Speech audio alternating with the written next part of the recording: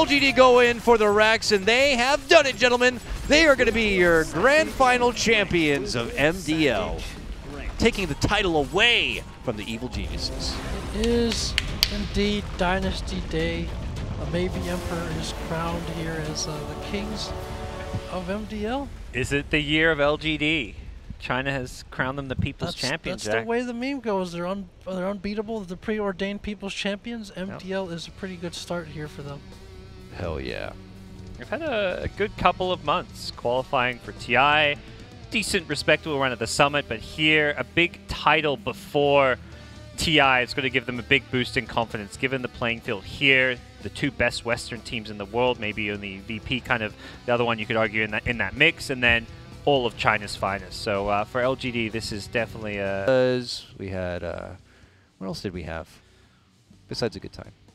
Fantastic time. Fantastic I think Yao, for me, is the hands-down MVP.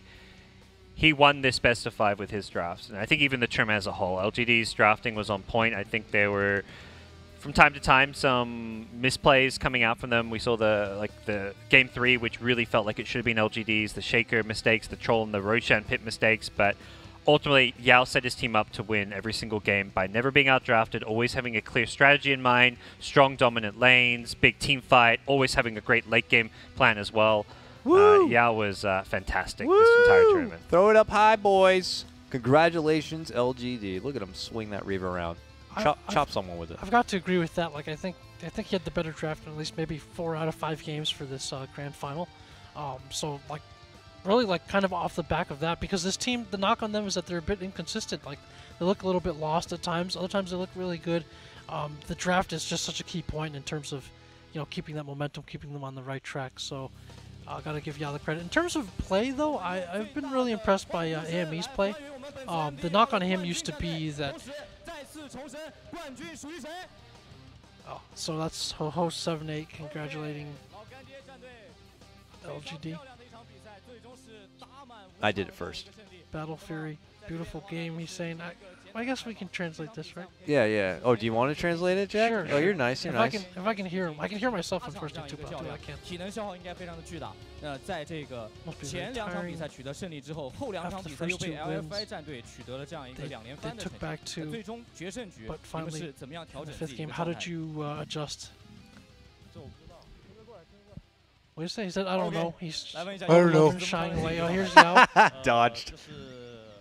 被连追2盘以后，然后不管是教练还是我们团队，然后就只有一个结论，然后就是打好 Dota， 就是享受游戏，然后不要在乎比分。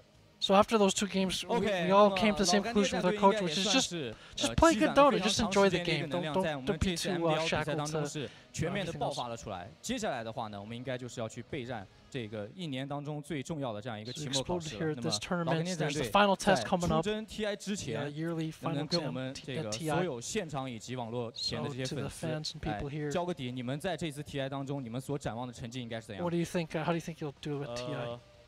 我们的目标是 Our goal is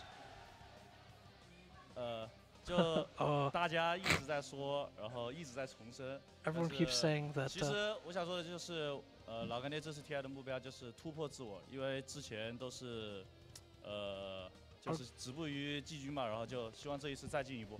Our goal is to just break out and like break through from where we were before, because we always seem to not get to where we wanted to be. So we want to get past that point this year. Obviously, the crowd just repeated that meme about they're supposed to be the champions. So we'll see if they can break that curse, the TI odd year curse. MDL 国际精英邀请赛圆满落幕，也希望在接下来的 TI 7上面，中国战队能够取得一个非常圆满的成绩。谢谢大家。 Congratulations. Good luck at TI. Woo!